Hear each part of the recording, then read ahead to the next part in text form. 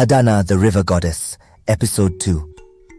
As the anticipation hung thick in the air of Okwukwe and the surrounding villages, all eyes were fixed on Amadi, waiting with bated breath to know whom he would bestow his daughter's hand in marriage upon. However, amidst the pulsating tension of this moment, fate intervened in the form of a tragic accident. Adanna, the daughter in question, found love. It was an ordinary day by the Omo River, where the routine of life unfolded with a familiar rhythm. Adanna, engaged in the simple task of washing cassava for her mother, found her world intersecting with destiny. As the sun cast its golden hues across the tranquil waters, a figure emerged. A young man named Ikedi's presence sparked a flurry of whispers among the youths washing their clothes by the riverbank. He was of humble means, his appearance weathered by the trials of life. Orphaned at a tender age, he bore the weight of responsibility for his aged grandmother. Yet despite the hardships that etched his face, there was a quiet strength about him, a resilience born of necessity.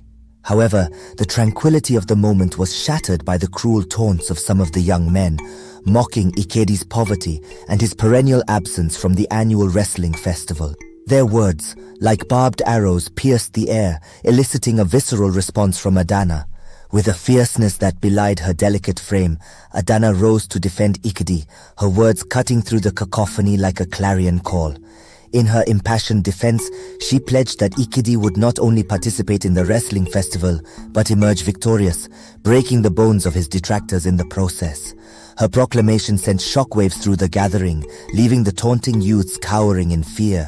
Yet amidst the turmoil, Ikedi remained silent, his gaze fixed upon Adanna with a mixture of gratitude and disbelief. As they walked home together, Adanna's gesture of solidarity extended beyond mere words. Taking Ikedi's hand in hers, she signaled her intent to stand by his side, defying the conventions that sought to keep them apart. In that fleeting moment, a bond was forged, a connection that transcended the boundaries of class and circumstance. However, beneath the surface of Adanna's bold declaration lay a deeper truth, a truth that would unravel in the days to come. For Adanna was no ordinary maiden. She bore within her the blood of the gods, a lineage that carried both privilege and peril. That night, as the world slumbered in the embrace of darkness, Adanna ventured into the realm of the river spirits, her heart heavy with a secret burden. In the presence of the divine council, she pleaded for permission to love a mortal man, a plea that carried with it the weight of forbidden desires. The gods, in their infinite wisdom, granted her request, yet with a solemn caveat: she could love but never marry, lest she incur the wrath of cosmic consequences. And so, armed with their blessing, Adanna returned to the mortal realm, her resolve strengthened by the knowledge that her love was sanctioned by divine decree. With the dawn of a new day, Adanna's joy knew no bounds as she shared her newfound love with her astonished parents. Though met with skepticism at first, their faith in their daughter's foresight ultimately prevailed, and they embraced Ikedi as one of their own. As evening descended upon the village square, a palpable sense of anticipation gripped the air. The annual wrestling festival, steeped in tradition and rivalry, had drawn crowds from far and wide, eager to witness the spectacle of strength and skill. Amidst the throngs of spectators, Ikedi stood resolute, clad in attire befitting a champion, with Adanna by his side, a beacon of unwavering support. His presence, once a source of ridicule, now commanded attention, as whispers of his impending triumph rippled through the crowd. With the commencement of the matches, Ikedi stepped into the arena, his gaze steady, his determination unwavering. Against all odds, he dispatched his opponents with a strength and ferocity that defied explanation, each victory fueling the fervors of the crowd. Yet it was not merely physical prowess that propelled Ikedi to victory, but a force far greater, an unseen energy that pulsed through him, imbuing each movement with otherworldly power. And at the heart of it all stood Adanna, her presence a catalyst for transformation, her love a source of boundless strength.